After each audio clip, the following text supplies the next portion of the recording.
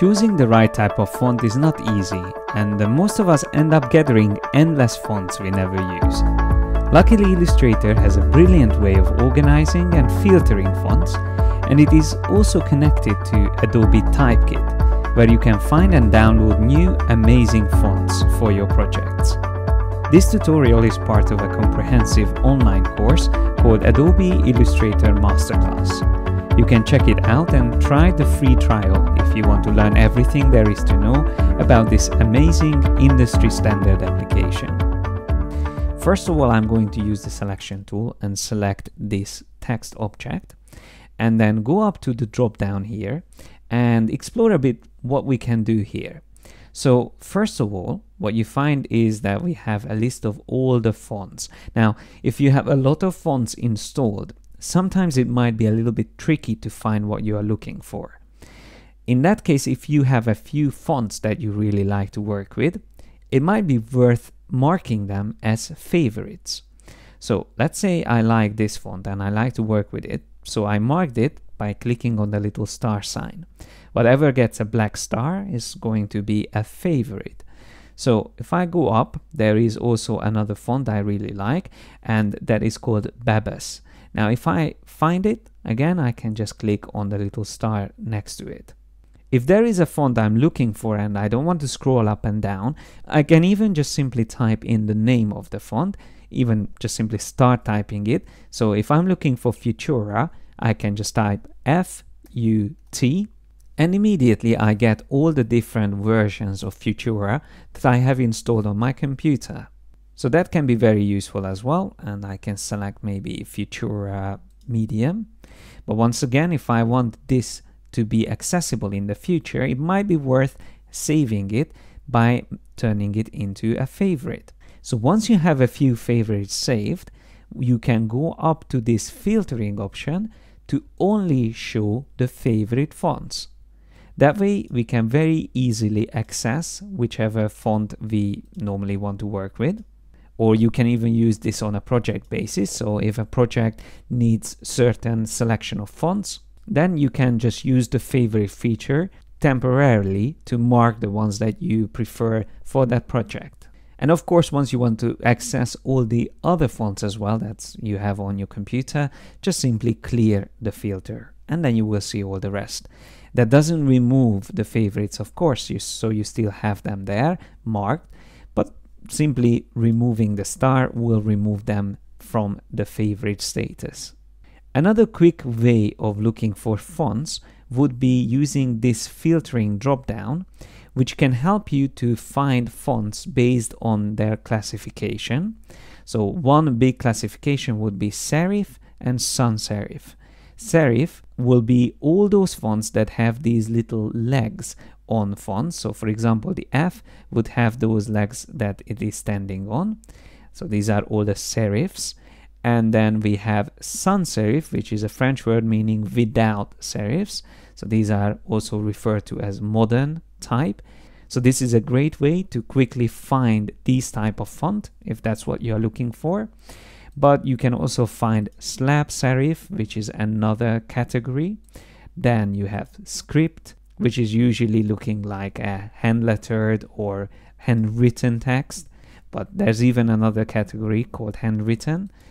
And then you have black letter, these more traditional medieval looking font, and even decorative, which would be another more stylized range of fonts. Once again, if you want to go back to all classes, just simply choose that from that drop down. Another really cool feature is called similar fonts. So if I select a font like this one here, and I want to look for similar looking fonts to this, I could go again into the drop down and click on this other filtering option, which will show me the similar looking fonts. And Illustrator is actually doing a great job at finding similar fonts. So this is not about classification or names of fonts. It's actually looking at how the font looks like. So based on its visual appearance, it's going to give me similar looking fonts. I love this feature. This is absolutely amazing. It's unfortunately only something you find in Creative Cloud version. And to be honest, most of these useful features I'm talking about in this video will only be in Creative Cloud, like the favorites and the other filtering options I just mentioned before. And last but not least, what you can also do is to add new fonts from this Creative Cloud-based service called typekit. So that's the one that you find here. It's a separate little button you can click on, and it immediately takes me to my browser. It opens up, and because I'm logged in, my Creative Cloud license is active, I can find new fonts. And let's say I like this font here. All I have to do is to select it and see what this font is good for. So I can type in something, let's say Illustrator. I can immediately see how it's going to look like and what other options it has. So it has different variations as well. They all look really cool. So if I like one of these, or even all of them, I can just simply sync them. So let's say the first one I'm going to sync, and maybe also I'm going to sync this one at the bottom, which looks quite similar. And let's just add one more. So I synced these 3 fonts, and I can already see them showing up here. So I get the message that they were added. So now if I switch back to Illustrator, I should be able to find these. The easiest way to find fonts that were added from typekit is again by using a filtering option, and that's to show only the typekit fonts. So once I click on that, I will be able to find all of them, and then you can see I have other fonts as well that I've synced from before, but the one that we just added now is this one, the ACR BAT. So that looks really cool, and I can go through the options that we have for this. So we have these 3 different variations that we all synced, and I will be able to work with this font as long as I have an active Creative Cloud subscription. But the good thing is that you get the license from Adobe to work with these fonts, so you don't have to worry about that at all. So this is a beautiful, very streamlined way of finding fonts and adding them to your projects. And of course, if we come back to the typekit browser option and go back to fonts, let's say, we can again find all the options here like classification and even recommendations, whether the font will be better for headings or paragraphs, or you can find properties on them, even language support.